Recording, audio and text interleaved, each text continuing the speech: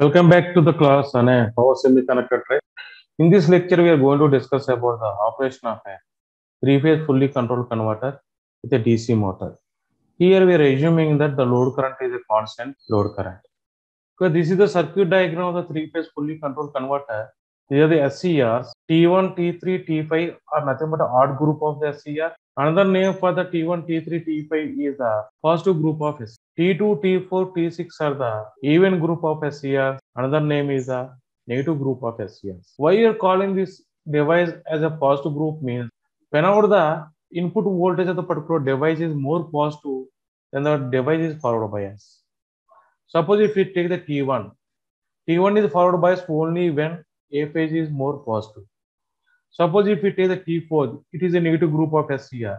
It is forward bias only when the A phase is more negative. Like that T3, T5 and T2, T4 also. Here we have taken the load as a armature of a DC motor. The field is excited with depth, separate DC source. So whenever we are keeping this armature here it means that it is consisting a resistance LA and EB. RA is nothing but a armature resistance of the winding. LA is nothing but a inductance of a armature winding. E is nothing but a back EMF in a DC motor. This load is getting a voltage from the source only when one device has to conduct from the positive group and another device has to conduct from the negative group. Then only there is a closed path between the source and the load. Otherwise, load is not getting any voltage. Suppose here we are assuming that from the positive group of SCR, T1 is conducting, from the negative group of SCR, T6 is conducting. When the T1 is conducting, this upper terminal is connected to the A. When T6 is conducting, this B terminal is connected to the lower, nothing but it is connected to the B. So the output voltage V0 equal to VAB. We can draw the output voltage. If you take the input voltage as a line voltages, then we can easily sketch the output voltage. That's why here we have taken the input voltages as a line voltage. Here the phase voltages are the A, B, C. How we are going to take the line voltage means VAB, VAC. Nothing but A is combining with the B and also we are combining with the C. Next VBC, VBA. VBC, comma VBA. Next we are combining with a VCA, VCB. VCA, VCB. So in this manner, we're going to take the 6 line voltages as a input voltage. How we are going to draw this line voltages? That we are going to see here. The first line voltage we have represented mathematically VAB equal to VML sin omega t, VAC equal to VML sin omega t minus pi by 3, because the delay angle between the AB and AC is the 60 degrees. VBC equal to VML sin omega t minus 2 pi by 3. VBA equal to VML sin omega t minus 5. VCA equal to VML sin omega t minus 4 pi by 3. VCB equal to VML sin omega t minus 5 by 3. These are the expressions for the 6 line voltages mathematically. We are going to draw the input voltage waveform. First, I have taken the x-axis. On the x-axis, I have taken the omega t, nothing but angle. At 0 degree, I have taken one vertical line. Again, same manner, 360 degrees, I have taken the one more vertical line because I am going to draw the input voltage only within the one cycle. So at every 60 degrees, I am going to take the one dotted line. This is the positive maximum voltage. This is the negative maximum voltage. Now we are going to draw the vertical line. Say at every 60 degrees. See here, this is 60 degrees vertical line. Next, we have taken the 120 degrees vertical line. Next, we have taken the 180 degrees vertical line. Next, 240 degrees, we have taken the one more vertical line, 300, like that. I will show how to draw the input voltage. Now we want to draw the input voltage VAB. VAB equal to VML sin omega t. This is the sine function. At what point it is starting means to find that one, we have to make this angle equal to 0. The VAB voltage starting point is 0. So it is starting from this here. 90 degrees means we are getting here. At 90 degrees, it's reaching the positive maximum value. Next 90 degrees, it is coming here. This waveform is coming to the 0. Next 90 degrees, it is coming here. At the moment, 90 degrees here. Negative maximum. Next, it is come to the 0. See, this is nothing but a VAB. Now, in the same manner, if you want to draw the VAC, you have to make this angle equal to 0. Nothing but omega t minus pi by 3, we have to make it 0. So, omega t equal to pi by 3. Nothing but this waveform is starting from this point, 60 degrees. So, from the 60 degrees, we are starting 90 degrees, nothing but 60, 90. At this point, it reaches the positive maximum value. Next 90 degrees, it is come to the 0. Next 90 degrees, it is coming to the negative maximum value. We are stopping that waveform at a 360 degrees. The same manner, we have to extend this waveform this side also. So this is 60 degrees. Nothing but 30 degrees here, 90 degrees. Extend this waveform such a way that to join this point and leave this at a 0 degree. Because we are going to draw the waveform within the 360 degrees. Now, if we draw the VBC, now you have to make this angle equal to 0. Nothing but omega t minus 2 pi by 3, that is equal to 0 and 120 degrees. It is starting from the 120 degrees. At 120 degrees, it is starting. 90 degrees, it reaches the positive maximum value. Next 90 degrees, it is 0. Next 90 degrees, it has to come to the negative maximum, but we are stopping at 360. Now we are drawing this waveform this side. 90 degrees, it reaches maximum. Again, it is this line voltage will be touching this line voltage. VBA. VBA is nothing but just opposite to the VAB. Already we have drawn the VAB. This is VAB. So this is VAB. I am writing here. This is VAC. This is VBC. Next we are drawing the VBA. When you are going to draw the VBA, that is starting from 180 degrees. It reaches the positive maximum value after 90 degrees. Then come to the 0 at this point. Now I have to draw this waveform this side. 90 degrees, it negative maximum. And after 90 degrees, come to the 0. This is the VBA. Next, VCA. The VCA starting point is the 240. So, start this waveform at 240. 90 degrees, it reaches the positive maximum value. Again, draw this waveform this side.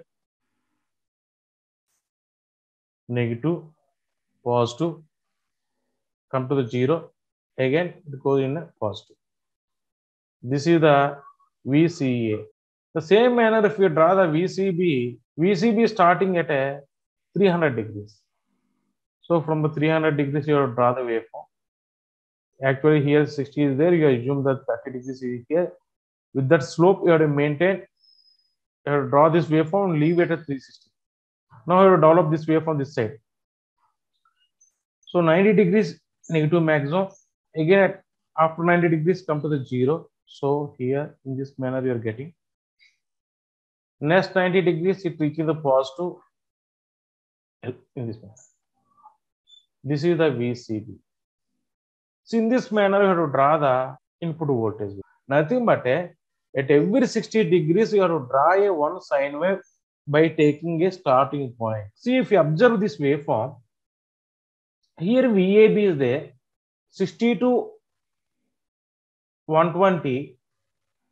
VAB is more positive, nothing but so VAB, we can write it as a VAB equal to VA minus VB. VAB is more positive means VA is positive, whereas VB is more negative. So the firing angle which is applied to the T1, this is a positive group of SCR. It is connected to A phase. So that we have to measure from only from this point. See here you have to remember the 2 points. Once the SCR is on, it has to conduct a 120 degree. Next, the angle between any two successive SCRs is the 60 degrees. Nothing but the delay angle between the T1 to T2, 60. T2 to T3, 60. T3 to T4, 60. Like that. Now come to this here. 60 to 120 degrees, VAB is more positive. 120 to 180, VAC is more positive. Nothing but A phase is more positive, whereas C phase is more negative.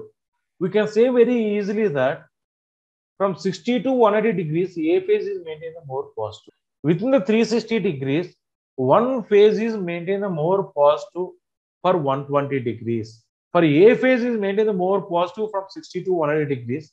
Next, B phase is maintained the more positive next 120 degrees. Next 120 degrees, C phase is maintained the more positive. That we can observe.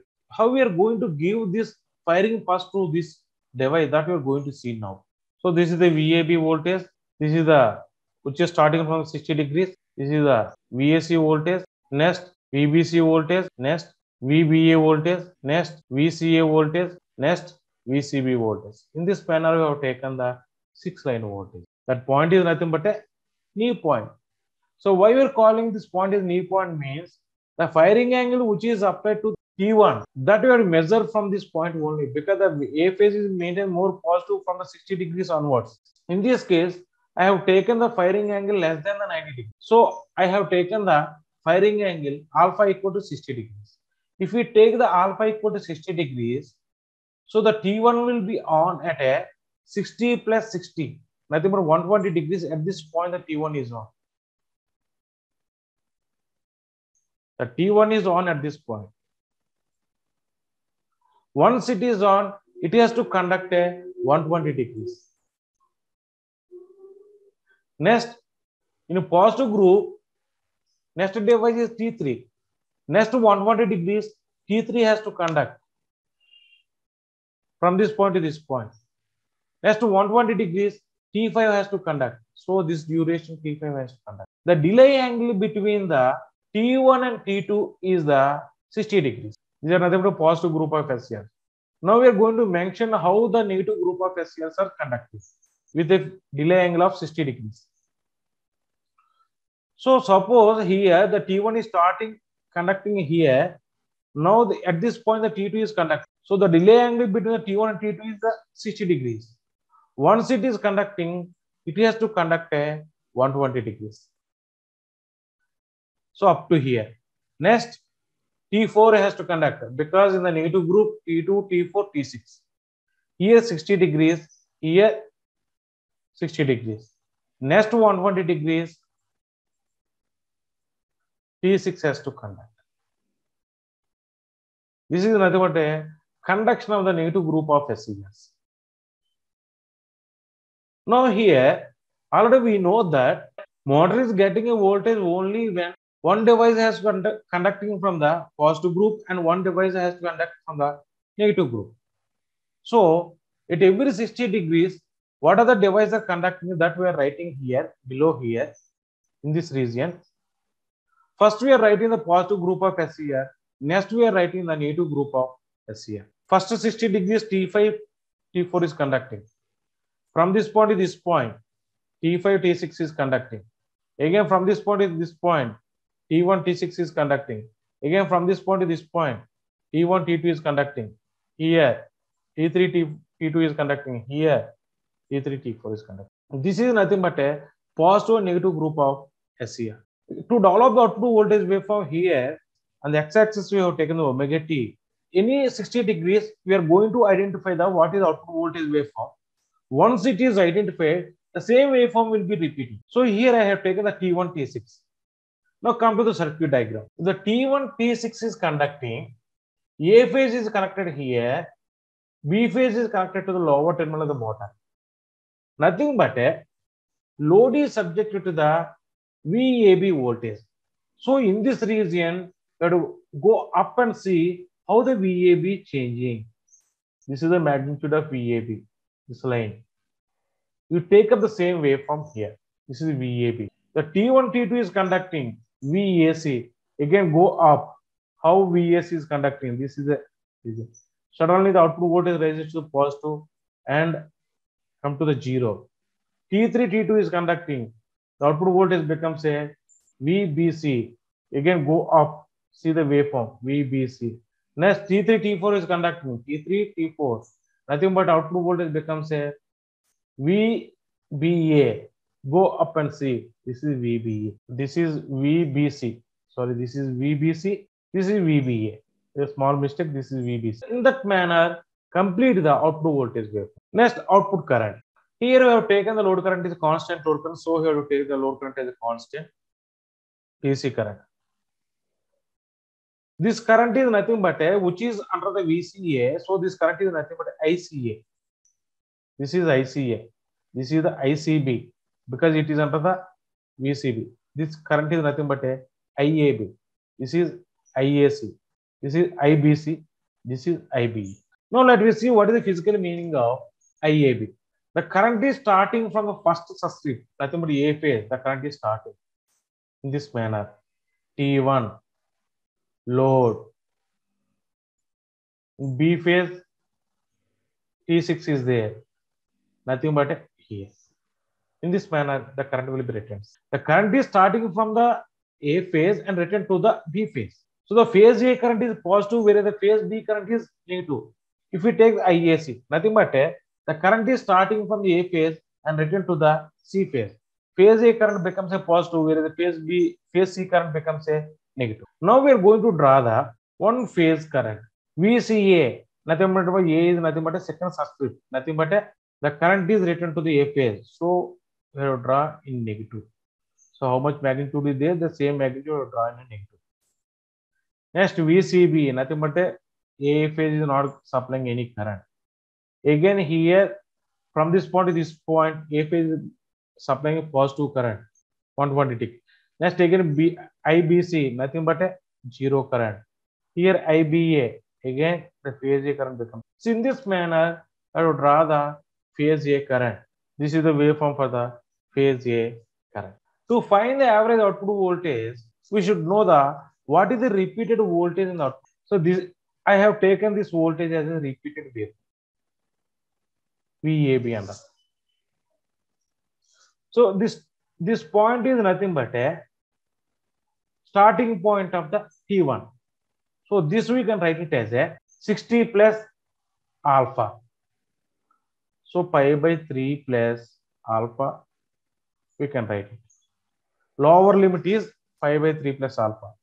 Upper limit is for this angle you have to add the 60 degrees. Nothing but this one here becomes a 2 pi by 3 plus alpha. So why you have taken this the lower and upper limits is because you have to find out this area under the repeated curve. Average output voltage is nothing but area under the repeated curve divided by the base length over which the curve is repeated. So here to find this area, I have taken the integration that is pi by 3 plus alpha to 2 pi by 3 plus alpha VAB d omega t. Base length becomes a 60 degrees. So 1 by base length. So we are getting the 3 by pi. This is nothing but average output. In place of VAB, we have taken this expression. So the average output voltage is equal to 3 by pi integral pi by 3 plus alpha to 2 pi by 3 plus alpha VML sin omega t d omega t. Now you complete this integration. VML is constant, take outside. 3 VML by pi integral pi by 3 plus alpha to 2 pi by 3 plus alpha. Integration of the sin omega t is nothing but a cos omega t. Substitute these limits. We are getting the 3 VML by pi cos pi by 3 plus alpha minus cos 2 pi by 3 plus alpha. Here cos c minus cos d formula is there. You apply the cos c minus cos d formula, simplify this one. Finally, you are getting the 3 VML by pi cos alpha. This is the expression of the average output voltage. Variation of output voltage versus firing angle. You take the firing angle on the x-axis and average output voltage on the y-axis. Firing angle we can vary from the 0 to 180 degrees. This is 0, 90 degrees. This is 180. Suppose in this expression, if we take alpha equal to 0, this voltage becomes a 3 VML by pi. So we are getting this point here. In this expression, if we take alpha equal to 90 degrees, this voltage becomes a 0. We are getting this point. In this expression, if you substitute the alpha equal to 180 degrees, then you are getting the minus 3 VML by pi. We are getting this point. If we join all these points as a cos function because it is a cos. So this is the variation of output voltage versus the firing angle. You can observe here one point. The firing angle less than the 90 degrees, the average output voltage is positive. The firing angle more than the 90 degrees, the average output voltage becomes a negative. The firing angle is less than the 90 degrees, The average output voltage becomes a positive. Current is positive. Nothing but a load power. This load power P naught equal to V naught into I naught. Both are positive. Nothing but load power is positive. This motor is taking a power from the source. Nothing but it will be running in one direction. Suppose if we make the firing angle more than the 90 degrees, this voltage becomes a negative. Current is always positive because this is the unidirectional circuit. It does not allow the current from the bottom to the top. Now the load power becomes a negative. Now what is the meaning of negative load power means? Now the motor is giving a power back to the source. That is happen only in a regenerative braking. So this circuit is giving a two quadrant operation. One is motoring operation. Second one is the braking operation. In this class, we have discussed about the how the three-phase fully controlled converter is operating. How should you give a firing pass to the SCR or given firing angle that we have seen. Next, we have derived the expression of the average output voltage. The firing angle less than the 90 degree, the average output voltage becomes a positive. Load power is positive, so the motor will be rotating in one direction. More than the 90 degrees, average output voltage is negative. Load power becomes a negative. Now the load is giving a power back to the source. In this case, the load is nothing but a DC motor. In that case, the motor will be operating as a regenerative braking. This circuit is giving a two quadrant operation. Thank you very much. If you have any doubt, you can ask me directly, or you can ask in the comment box of the YouTube channel, so that I am available to answer all your questions.